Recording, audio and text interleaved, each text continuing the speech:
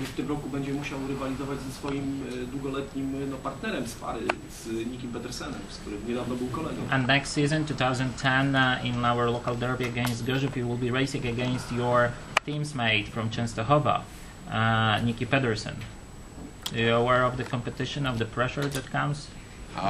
Absolutely, you know, it's I've been racing with Nicky and against Nicky for many years, as well as Thomas Golob and the others that are going to come. So I know what kind of pressure is out there, and you know, I'm ready for that. That's not a problem. Tak, Greg jeździł jako zawodnik przez wiele lat zarówno z Nickiem, jak i przeciwko Nickiemu, przeciwko Tomkowi Golobowi, jak i z Tomkiem Golobem oraz przeciwko innym. Zdaje sobie sprawę z presji, jaka jest z tym wydarzeniem związana i jest na to przygotowany.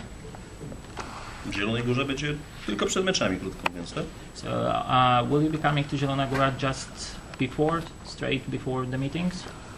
You know, it always depends on the schedules where we are, you know, in the day before or a week before. So other than that, no, I'd like to be here and be rested up before a meeting. So it's not always great to travel on the same day if you don't have to. Tak, że to wszystko zależy od tego rozkładu, jak się będą układały tutaj plany. Na pewno by chciał być zawsze wcześniej, żeby trochę odpocząć. Nie jest to dobre przyjeżdżać bezpośrednio, ale to wszystko zależy już w trakcie sezonu, od jego planów i rozkładów.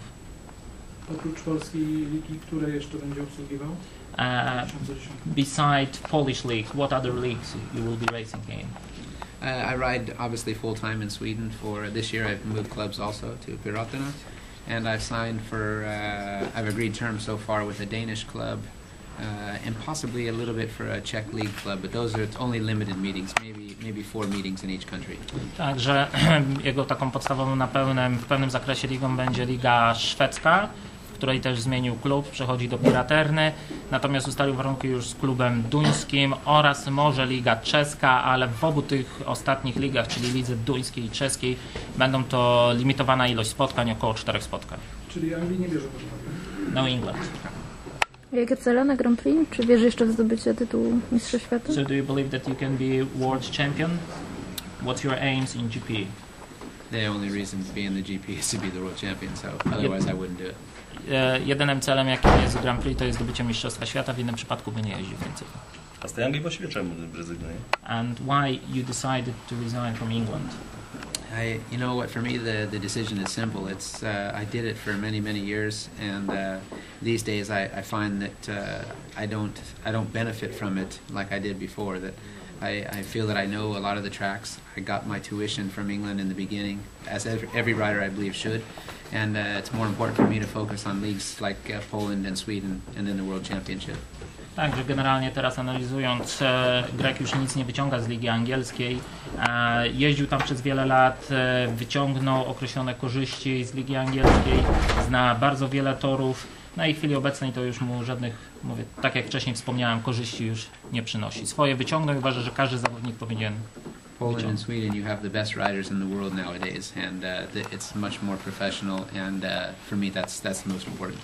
Dla niego najważniejsze jest to, że na dzień dzisiejszy w lidze polskiej i lidze szwedzkiej są najlepsi zawodnicy, są to ligi najbardziej profesjonalne i dla niego to jest na dzień dzisiejszy najbardziej istotne. Czy w jakiś sposób analizował nowe składy drużyn ekstraligowych i jak widzi ewentualne szanse na papierze, patrząc na składy tych drużyn, jeśli chodzi o przyszły sezon, szanse poszczególnych drużyn, w tym Falubazu? Znaczy rozumiem, że Falubaz o mistrzostwo jeździ już. Coming back to our team's paperwork, so you know, maybe not precisely, but the skeletons of nearly all teams of our top division in Poland, and at the moment on paper, what are the chances of Falubaz in the next league in comparison with other teams? Well, what are the chances of all the teams in the league, let's say? Well, I think I'm going to be biased, of course, but when I look across the board and the team that we have here, I feel have the best chances to be the champions. And the rest of the teams, I don't really ever like to comment on, except that you can never underestimate any competitor. You have to take any match as it's as hard as the next one. Tak, że on tutaj po części będzie stronniczy, największe tam siłę i w zwycięstwo wierzy tutaj drużyny z Zielonej Góry, aczkolwiek uważa, że nie powinno się przeceniać żadnej drużyny, że trzeba iść od meczu do meczu i analizować to na bieżąco. Gorzów teraz z Pedersenem, Golowem, jak ocenia siłę tej drużyny? And the strength of Gorzów with Pedersen and Golob. I have a feeling that's going to be a tough one. Będzie twarda. Widzę, większe ciśnienie ma prasa niż my jako klub na Gorzów. Yeah, and Robert says that the pressure of press on derby meetings are bigger than the clubs. It's starting already. I can feel it. Widać, że już się zaczyna. That's okay. Before Christmas. Yeah, that's right. Yeah, that's right. We should think about Christmas Eve, not about derby meetings. I'll sleep well during the holidays. Prześpi spokojnie święta. No jak to jest z tak zwanym parkiem maszyn? On tutaj zostawi, nie wiem, w Zielonej Górze jakieś maszyny, jakieś tutaj będzie miał swoją bazę, czy gdzie indziej? Are you planning to organize your base down here in Poland, in Zielona Góra, or some other place in Poland? My mechanics and my workshop are in Wrocław, as they've been for a couple of years now. My mechanics are from Wrocław, so they'll be based there. But I'm sure that we're going to be spending more than enough time down here in Zielona Góra, so we'll get to know everybody quite well. Także wszystkiego się z czasem dowiemy. Jego baza oraz mechanik pochodzą z Wrocławia. Tam jego baza jest zlokalizowana od lat. Tam będzie się też znajdowała, ale uważa, że spędzi trochę czasu tutaj w Zielonej Górze. Wystarczająco czasu, żeby poznać się i zapoznać ze wszystkim. Tuner? And the tuner of your bikes? I use primarily Marcel Gerhard from Switzerland. Marcel Gerhard, Szwajcaria.